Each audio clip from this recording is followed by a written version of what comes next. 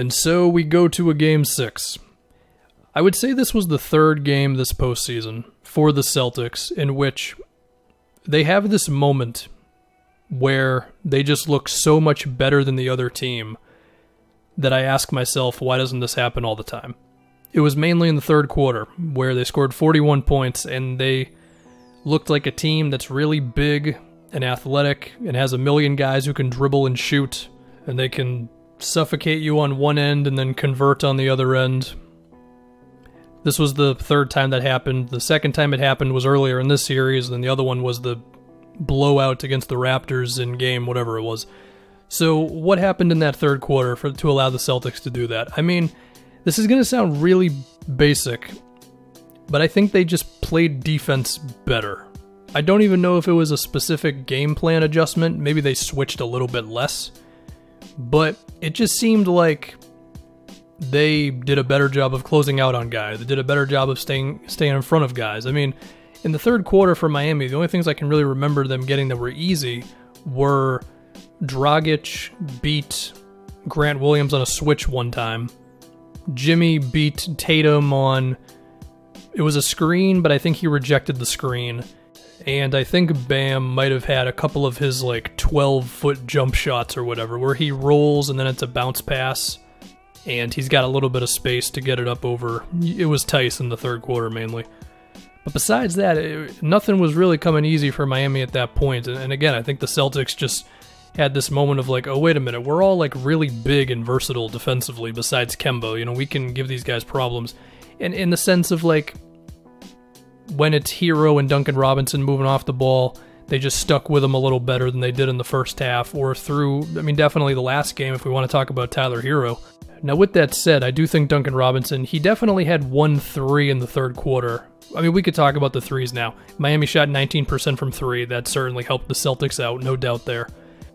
And I think there was one of them in the third where Duncan Robinson had a 3. I mean, he missed 8 threes, so there was probably more than one. But there was one specifically that I remember where he took it off of his normal off-ball action, and the contest was solid, but that's sometimes not good enough against him, and he missed it.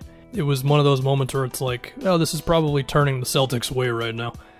But I think the Celtics also did a better job of just kind of shrinking the floor and packing the paint a bit on Miami's everything, to be honest. It seemed like the only time that Miami got something going was when they were able to just isolate somebody. But when they started doing all of their stuff and trying to get Tyler Hero, those pull-up mid-rangers off of Bam handoff plays and stuff, it just seemed like the Celtics did a good job of just putting as many defenders in the middle of the floor as possible and then closing out to the shooters. Now again, they were lucky. I mean, Crowder, for all of the amazing shooting that Crowder was giving Miami up until this point, it's suddenly gone.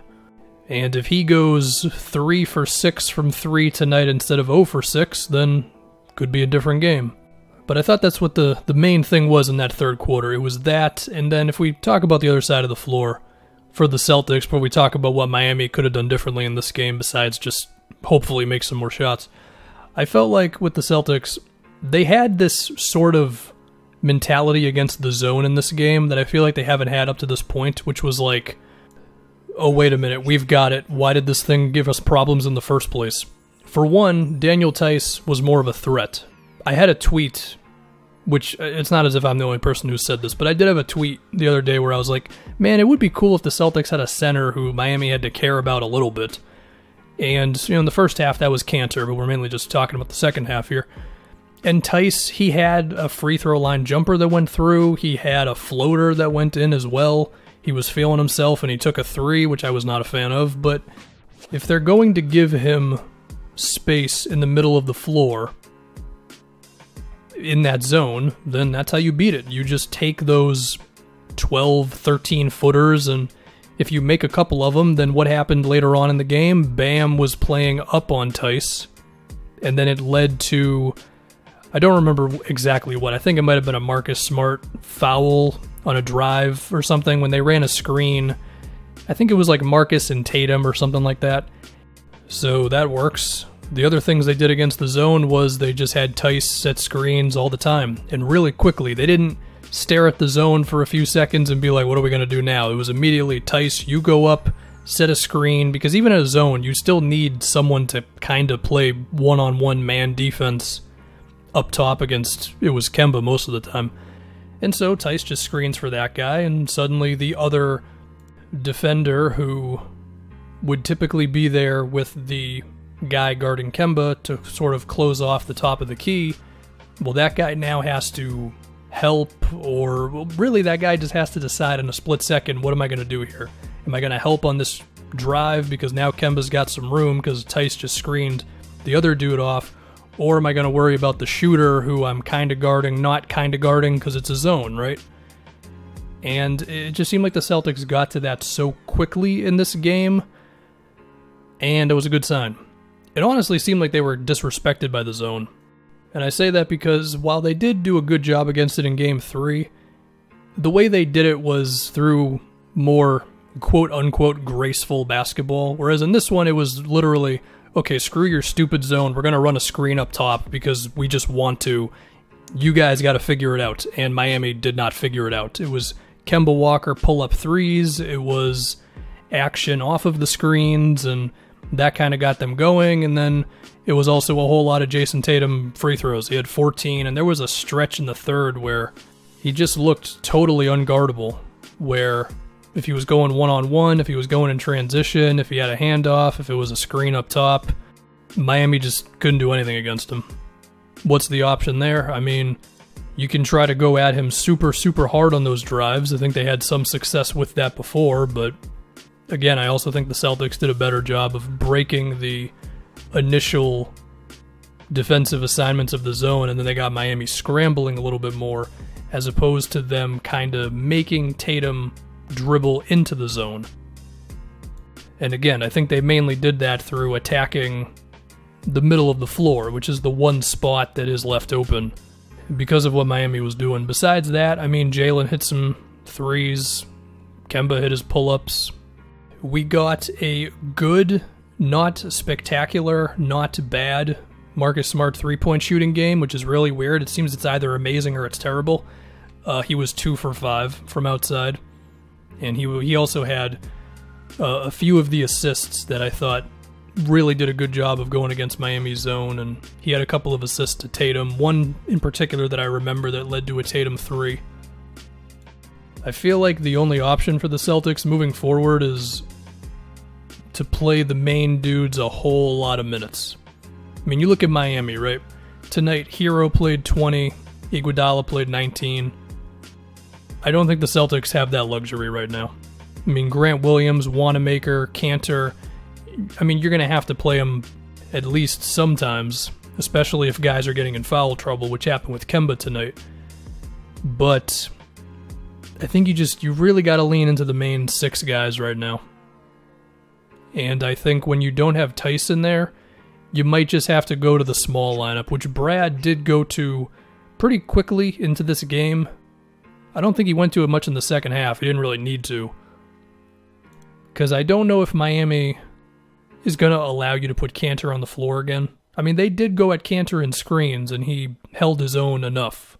So maybe you can still get away with Cantor a bit, but I don't know. I feel like with Spoelstra, like, you throw that type of thing at him once, and he knows moving forward, all right, if Cantor's in the game again, we got to force him to move laterally. I think with Cantor, weirdly enough, I think if you attack him in a line drive on a pick and roll, that probably gives him a slightly higher chance of defending it just because he's basically just backing up, as opposed to if you run those Bam handoff plays, then you're asking him to kind of do a little bit more, and then I think you can really take advantage of him. And I don't remember if Miami really did that. I think they mainly just screened at him every single time, which, with a defense as good as the Celtics, they can figure out ways around that. Like I said earlier, like really condensing the floor. I mean, look, Brad Stevens had a good defense with Isaiah Thomas playing 35 minutes a game. The guy knows how to hide bad defenders. So anyway, for Miami moving forward, I mean, one, you just hope the threes go in. They shot 19%. Number 2, I think I've basically said a version of this each time, and I'm going to say it again. At a certain point, you just got to let Jimmy Butler go off, And I think part of that's on him, part of that's on Spoelstra. But in a game like this one, with a guy like Jimmy who can draw contact as well as he does, sometimes you just need to get to the free throw line a whole lot. And Jimmy was one of the best in the league at doing that this season. Granted, the regular season was like 9 years ago at this point. And I think Miami just needed that, you know? And whether that's attacking Kemba or honestly just doing more straightforward pick and roll sometimes. I mean, I mentioned earlier there was one play where Jimmy beat Tatum on a one-on-one, or last game there was one play where Jimmy beat Jalen on a straightforward line drive. I mean, at a certain point, you just need your guy to be the guy. And I get it, Jimmy, he averaged 20 a game this year, and I mean, hell, when this whole thing started, I remember saying, I think Jimmy wants to be a little bit more of a pass-first guy. That's cool, but we need the pendulum to swing a little back into the direction of, give me the damn ball and let me go to work sometimes. So we'll see if that happens. We'll see if Jimmy takes that on. There's a chance they won't need to. I mean, they've had success, clearly, without needing Jimmy to do that, but, you know, just compare that to Tatum. Tatum took 22 shots, and he also took 14 free throws. I mean, if the Celtics were going to lose this game, it would not have been because they did not get their best guy the ball. He also played 7 more minutes than Jimmy, for whatever that's worth. So there's that. The Dragic-Bam pick and roll, I feel like it can still work. So we'll see if they make that an emphasis as well. The Celtics were fortunate by Iguodala missing some threes. I am still scared that Iguodala is going to have one game where he goes 3 for 5 from 3. So we'll see with him. We'll see how many minutes he gets. And also, I should mention Jalen. He continues to be great in this series. I mean, he's not handling the ball as much as other people are. I think if I took a look at touches per game and average seconds per touch and all that stuff in the series, I wouldn't be shocked to see that Jalen was behind Tatum, Kemba, and Marcus Smart. But whether it's, you know, shooting the threes that he's getting in the flow of the offense or finishing in transition, and I mean, he had 3 offensive rebounds tonight as well. Part of me thinks Jalen's been the Celtics' best player of the series. So yeah, Game 6 is going to be something. I am not going to be home to watch it, so I might have to do the voice recording on my phone, which we'll see how that goes. But yeah, Game 6.